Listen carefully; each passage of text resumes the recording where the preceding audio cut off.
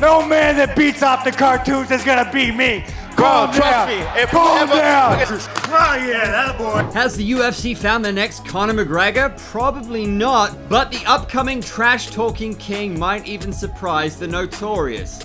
You may wonder, who are we talking about? It's none other than middleweight contender Sean Strickland, who's quickly become the new trash-talking king out of nowhere. He supposedly trash-talked Rose Namajunas and her husband so much that it impacted their performance. Moreover, he's been banned from social media platforms on more than one occasion, but despite that, he still refuses to simmer down his personality. Sean's win over Abus Magomedov has definitely put him in a good position to get the next crack at the gold. But will the UFC oblige? We don't know for sure, but he indeed called out the champion after winning, which could make for a fun matchup.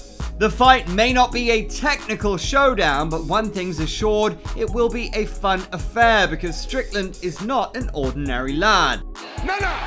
He is an entertaining personality, and if you hand him a microphone, he will go off the rails. I tell you what, if you win this fight, when we fight, I knock you out, I'm gonna do a TikTok dance over your grave. Oh, fuck it. Look at this grown-ass man on TikTok. Maybe that's the problem, bro. And you don't want this guy's a champion. Do something about it. You don't want this guy as a champion. Do something about it then. Bro, any Do day. something about bro, it. I will walk outside with you right now. Right now, you want to get my number? Step. Come on. In a hilarious yet honest manner, the man calls himself white trash and says that he loves the man dance, aka fighting. He's apparently a Dagestani hunter and has 2 wins over fighters from that region and 8 wins over European mixed martial artists. And you can also see him do things like this inside the octagon. Fight you for the center, Jack. Come on, bro, we're both boxers. Oh yeah, that boy. I knew I'd like you. Bro, you just can't fall. Why would you fall? Jack, we're not gonna get a performance if you keep not going down. Fall down, Jack. 30 seconds, Jack, let's go. I'll give you a chance to win. Just go hard. Come on, Jack. Come on, Jack. 10 seconds, Jack.